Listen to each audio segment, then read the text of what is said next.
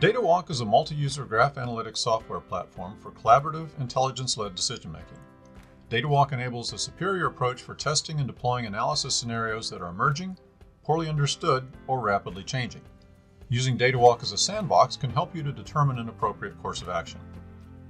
Considering the recent crisis on the east flank of NATO and the potential threat of an armed conflict in Ukraine, in this demo we'll simulate how DataWalk enables counterintelligence teams to identify foreign agents and their activity in areas of interest.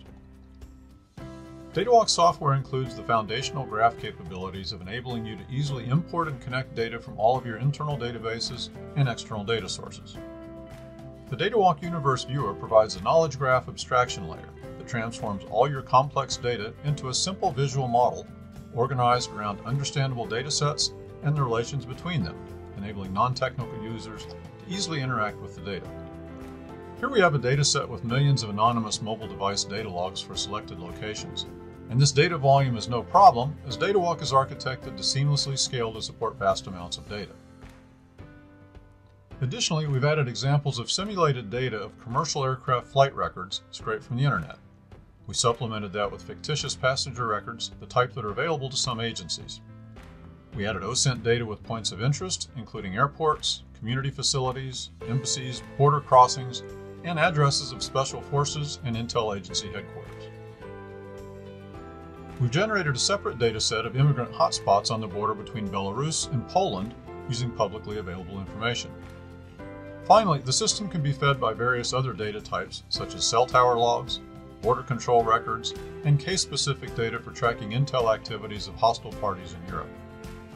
Availability of these and other data sources will vary in different countries and locations, and may also depend on the specific agency.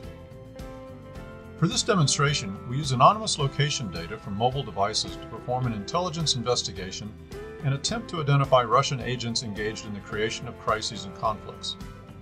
For this purpose, we kept the original metadata and data format, though the values are fictitious. We start our investigation by selecting border crossings between Belarus and Poland on the histogram and visualizing them on the map. Next, we add a polygon with locations of illegal border crossings and refugee camps as reported by the Polish border guard.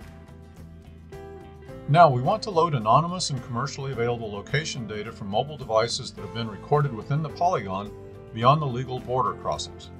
And we see dozens of pins on the map with the unique device IDs and timestamps of logged activities. Using SIGINT techniques, we would like to use this insight to determine and assign a real person to these anonymous device IDs. To do that, we select all mobile ID logs from the polygon and open a knowledge graph. The DataWalk Universe Viewer enables non-technical users to perform no-code querying by traversing the data and applying filters to both datasets and connections. Having selected mobile device logs in the lawful intercept dataset, we'd like to see unique devices, and we see 137 of them. Now we change our perspective to the mobile devices dataset to see other places where activities of those devices has been logged. On the histogram, we see other countries such as France, Poland, Ukraine, as well as Iraq, Afghanistan, and others in the Middle East. This is highly suspicious that some of those devices logged among refugees have been visiting other European countries, and this can perhaps indicate activity of foreign agencies. Now, we'd like to see only those devices that pinged in multiple countries, let's say more than 3,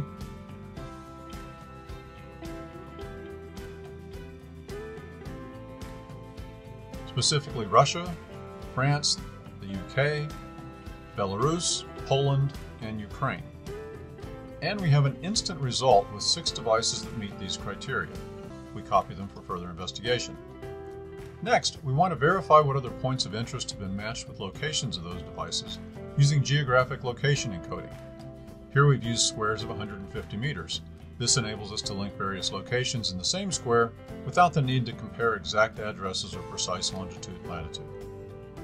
And we see the Embassy of the Russian Federation, the GRU, headquarters of the Russian Intelligence Agency, and several airports in Europe, specifically Charles de Gaulle in Paris and Chopin Airport in Warsaw.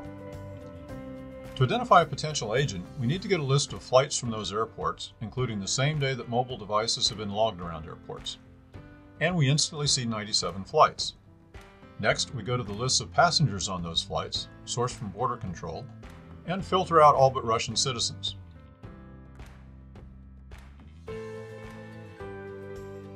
and we see 41 passengers and 12 flights.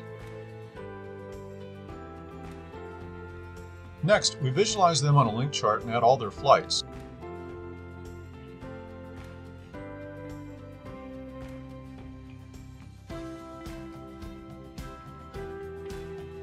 And we see that one of them has been traveling between Moscow, Minsk, Paris, Kiev, and London. Using a PageRank graph algorithm, we see Igor Ibryanov and Bulat Repin have been highlighted. We reorganize our canvas a bit and delete the rest of the individuals, keeping these two people of interest. We want to determine if the anonymous device IDs can be associated with these individuals. Previously, we copied the device IDs that have been localized around the Belarus border crossing and GRU headquarters. We paste them to our canvas and add logs of this device. We supplement this with points of interest that match those areas. And we see several embassies as well as GRU headquarters.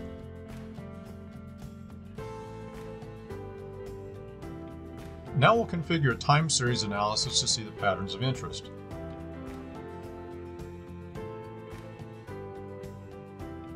We can see that the flight of Igor from Paris to Kiev departed at 1:30 p.m. Device 2200 was logged at the Paris airport at the same time, and a few hours later, the same device was logged in Kiev. Also, we can see that the time difference overlaps the flight length. All of these lead us to conclude that the device 2200 likely belongs to Igor Ibryanov. His presence in various hotspots and GRU headquarters indicates that he is likely to be a Russian agent. We can manually link him to the device and save this link chart analysis for further review. So, in this short demonstration, we showed how DataWalk software could be used to track and identify intelligence agents using commercial mobile device data logs, OSINT sources, and internal agency case-specific data. To learn more about DataWalk and other applications of DataWalk software, contact us through our website at datawalk.com.